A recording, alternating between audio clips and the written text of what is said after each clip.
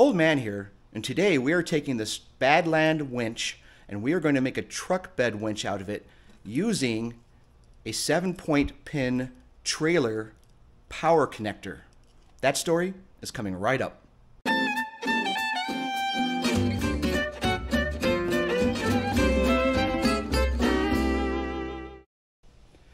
What we've got here is a Badland 2500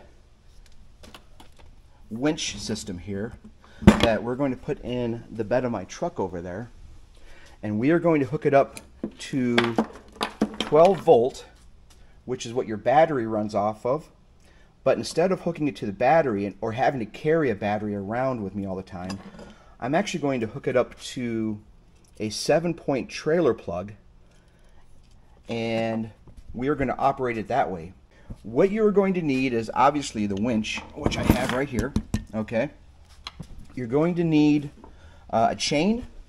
So I got this galvanized heavy-duty chain. I got about I want to say 6 feet of it, maybe 7 feet. You're going to need some extra wire. This is 12 gauge wire. I got one for each color, black and red.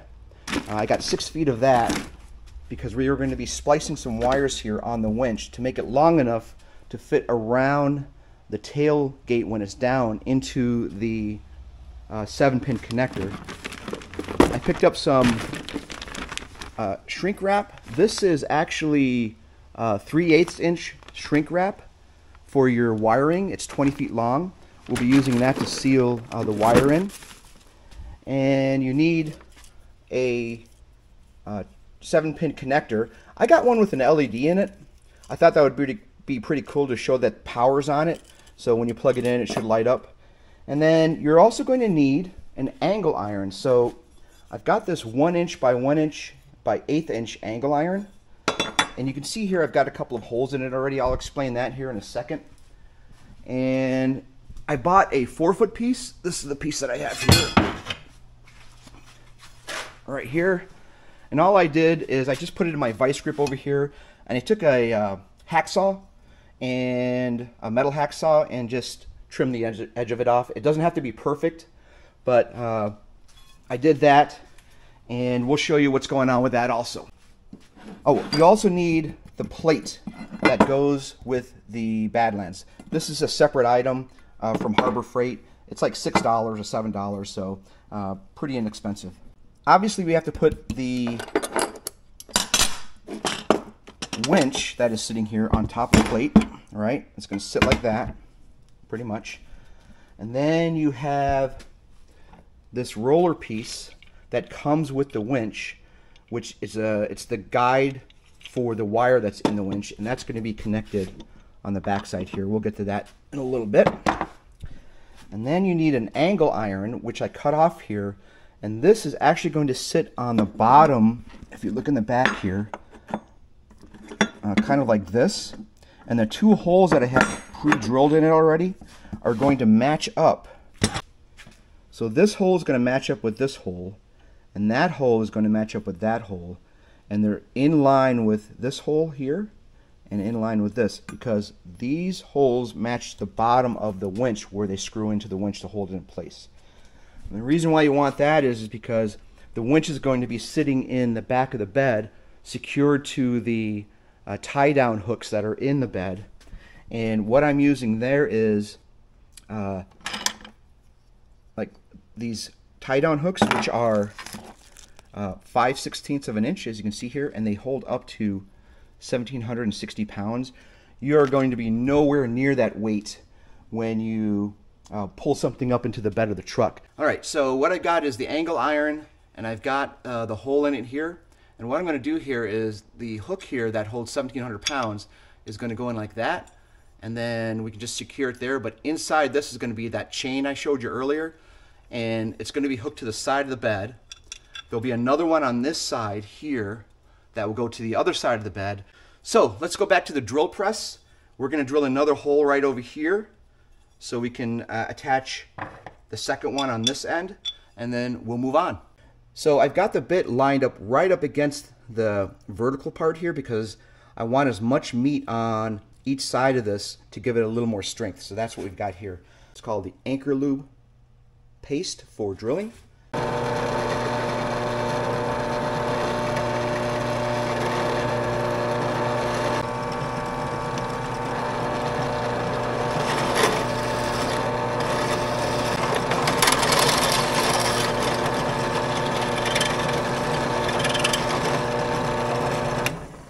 Hole came out pretty nice. I'm going to go clean this up right now, file down the edges, and then we'll be good to go. All right, I just cleaned that up. So now this should fit on both sides. Boom. There's one. And then if we put it on the other side, boom, two. We're golden. So the next thing I want to do now is I want to attach all of the units here and the pieces to the winch and secure them, and then we can start working on the wiring. So the next thing we're going to do here is attach the guide here for the wire onto the bracket, the mounting bracket, and I'm going to come from the inside out because the bolt would be so close to the winch that I don't want anything interfering with it. So I'm just going to come from the inside out, and you can see here, if you look closely, we'll get the first one on there. It's going to go on nice, and then we'll move that around. We'll get the second one on. Got my bolt and washer on there. Come through on the back. Lock washer. And then another nut to secure that.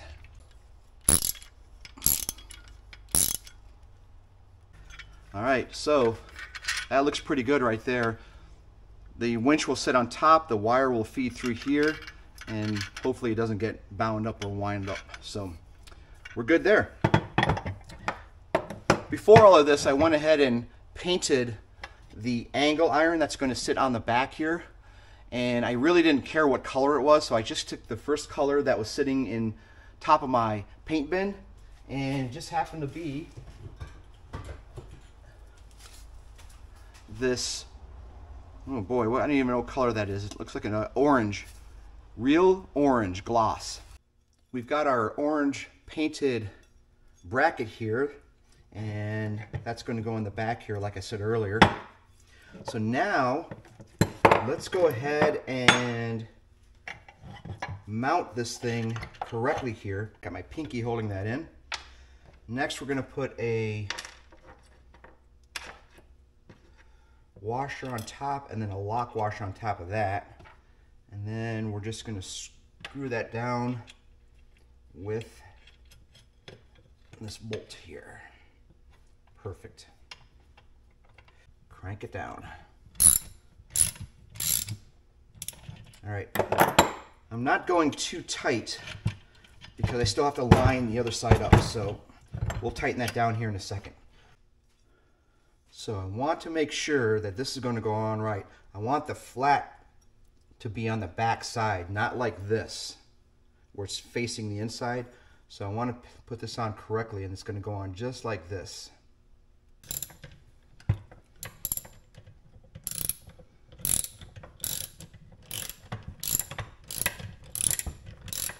Oh yeah, it's going through. It's a tight fit, but it's going through. The ones that came with it. Now this one's going to be a little more challenging, or maybe not. Same deal, we're going to put it through the hole, but I can't get the wrench around it, so we're going to do this manually here like this.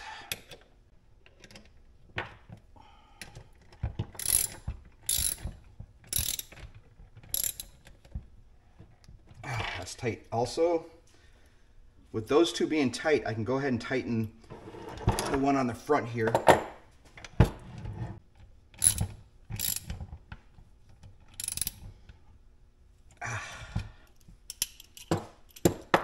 All right, check it out. Boom.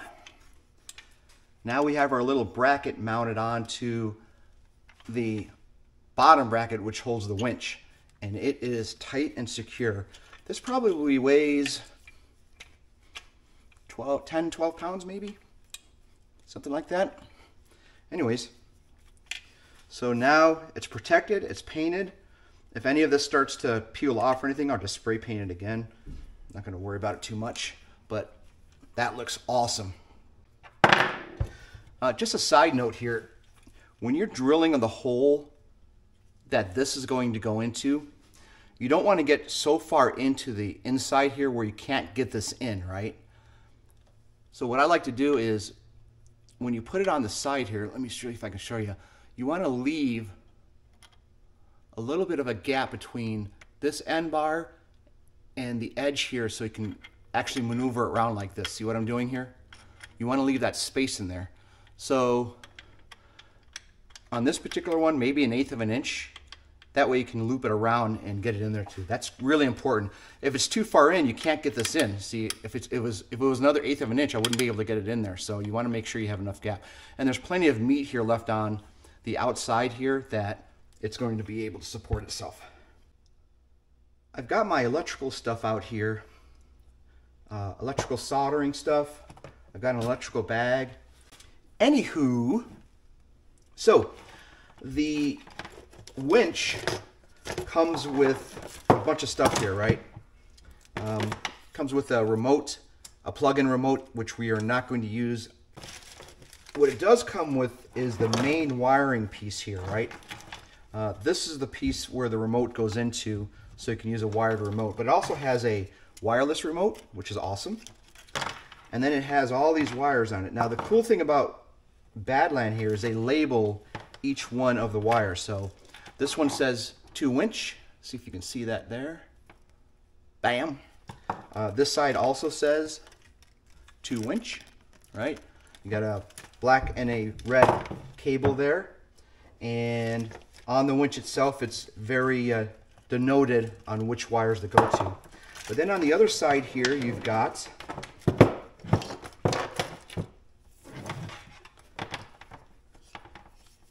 a red and black wire. This is to the battery. That's your red wire to the battery. It also has a circuit breaker in it. Bam. You also have another black wire here, which is also to the battery, which is negative. Red is positive. All right. However, we are not going to be hooking to the battery. We are going to be hooking to the 12-volt plug-in, which is this bad boy. And this is a typical 7-pin trailer plug-in that goes into the back of your trailer when you want to hook it up to your trailer lights. 12 volt, so no problem there. And all we're going to do here is, I already got this unhooked, is we're going to hook the ends of this wire to each one of the leads that are designated for the power, and in this case, the ground. So your red is your power. Your black, in this specific case, is going to be hooked to your ground wire that is on this unit. Now, the way this unit works is you have this little nib here. This is standard on all of these type of connections. And I've got mine labeled how that's going to work. And if you look closely here, the 1 o'clock position, which is here, if you're looking at it from the inside, the 1 o'clock position is your 12-volt power, which is going to be the red wire. Directly across from that at 7 o'clock, which is going to be this one, that is going to be your ground wire, and that's where the black wire is going to be connected to. That's all you need to operate this winch. It's the same coming off your battery, red and black, and that's how this is going to be connected, and it should work. The challenge here is I need about 6 to 8 more feet attached to this wire because the whole unit's going to be sitting in the bed of the truck, which is 5 feet. I'm going to have the tailgate down with the ramps hooked to it, which is another 2 feet. So I'm already at 7 feet, and then it's got to wrap around the tailgate back to the plug, which is another probably 2 feet, 2.5 feet. So we're already at 9 feet, right? Something like that. 10 feet. Well, this is only about 6 feet right here. So I have to add another 4 feet onto it minimum to get to the plug. And that's why we purchased the extra wire from the big box store to splice it on to this wire here so we can wrap it around the tailgate and plug it in. On top of that, as I mentioned earlier, I have this shrink wrap that will cover the entire wire. It's waterproof and it will help protect the wire once we shrink wrap that all down. This is, what is this? That is 3/8 of an inch on the interior diameter, and both wires should slide through there quite easily, and then I can heat shrink it down. So what that means is that I want to save the ends here because those are going to go on the inside of this and connect here accordingly. So we're going to cut these. We're going to cut them here, splice them back, strip them back, then splice them together with the new wire, and then that should hold them all in place. There's no turning back after this. All right. First one cut. All right. That'll work. And then we are going to strip this back. All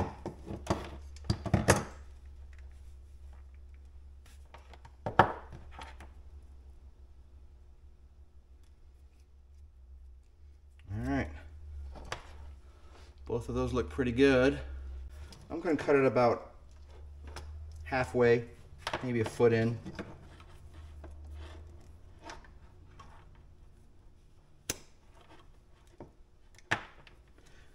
And then we will trim this one back also. So I'm going to do this manually and cut it this way and then cut around because I don't want to lose any of the strands in here. So I'm just going to cut this right down the middle here. Hopefully this works. Yep. And then about right there. We'll come around each side here. And that should do that. Yeah. That worked. Yeah, check it out. Yeah, there's definitely more copper wires in here.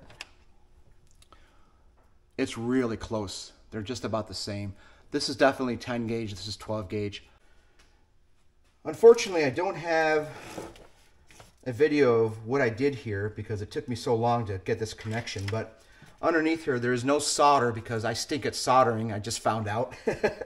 Plus, I'm not really using the right tool. I really need to heat the wire up and solder it that way and not apply the solder directly to the tip, which I already knew, but I figured I would try it anyways, and it just didn't work. So anyways, what I've done here, I've twisted it on the inside just to kind of hold it together, and I'm hoping the shrink wrap will hold it in place enough just to keep the connection. Plus, if you remember, we're going to put the second sheet, the second coating of shrink wrap on top of this as these two wires are together, and I'm hoping that's going to really make it secure enough in there. So I've got my heat gun right here. We're going to just turn it on and we're going to heat this up, and hopefully we can get this to shrink pretty nice. See what it looks like. Here we go.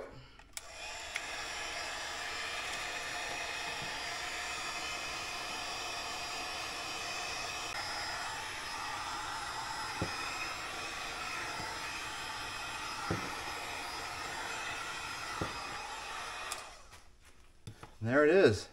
It's not pretty, but it's holding. That doesn't look half bad. Check it out. It's not the cleanest, but it's definitely shrunk around there, and that looks pretty good.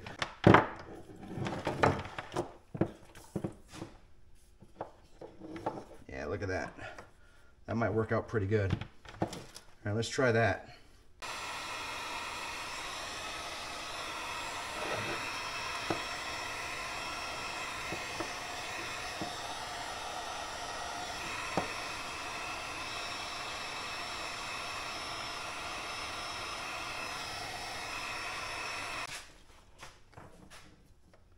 Ooh, that's hot. All right, check it out. Double shrink wrapped, and that is much better. right, I got the second one on, the black one. We're doing the black one first before I do the end of the red one because we got to get both of the wires through the 3/8 inch sheet shrink wrap. Ooh, it took a little while, but we were able to get the shrink wrap on both wires. I actually had to use some 3-in-1 oil and put it into the inside of the shrink wrap to be able to slide the wire through because I was getting a lot of resistance on the wire. I spent a considerable amount of time preparing the final pieces here, and it was pretty boring, so I didn't want to show you that on screen. But anywho, we were able to splice the final pieces for the connection that are going to go into the 7-point hitch here, a trailer connection. And what I've done here is I was able to actually use the solder on the connections here. Did a pretty decent job connecting it, and then I wrapped it in tape and then put one of the shrink wraps on top of it and then another shrink wrap on top of it, and it's pretty tight. So we're in a good spot here. The next thing to do here is to attach the wires here to the actual trailer connection, the 7-point trailer connection. All right, I went ahead and made the connections here, but we got it connected to the 1 o'clock for the power and 7 o'clock for the ground, the black wire. So everything is connected now. All we need to do now is basically hook it up to the winch and plug this in to see if there's power going to it and test it out. We've got our chain set up here. That's to the bed. Hooks at the end of the bed here. And I've got the remote already started, and we're extending the line out. And we're just gonna hook it onto the back of the stump grinder there and pull it up. All right, let's see if this works.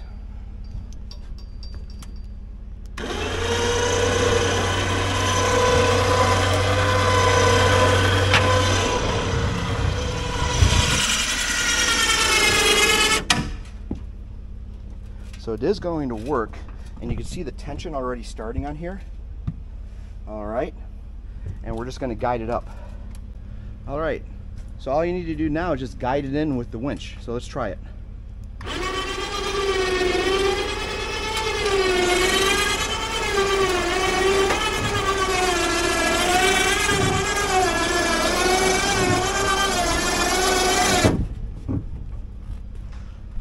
That looks like it's working pretty nice.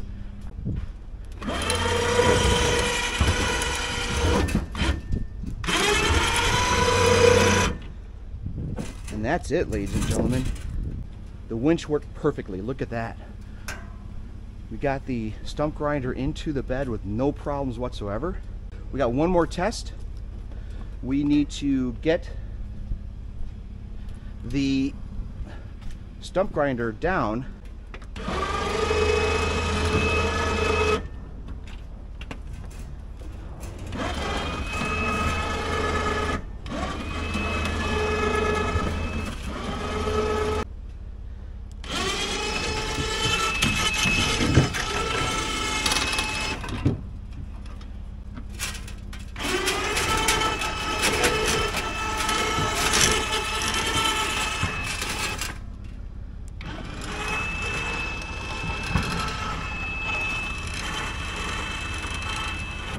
Look at that. And there you have it. So if you're a one-man operation or even a two-man operation, you don't want to lift this heavy thing in, we just solved an economical way not to have a trailer, because we don't have one yet, and the winch in the back. All right, that's going to conclude the entire project here. That worked out fantastic. Adding the chains on, and you saw how the tension got on it, and just pull this thing right up. We're going to wrap this one up. Very successful project, really happy with the results, and I hope you enjoyed this video and got some value out of it. So until next time, ladies and gentlemen, peace out.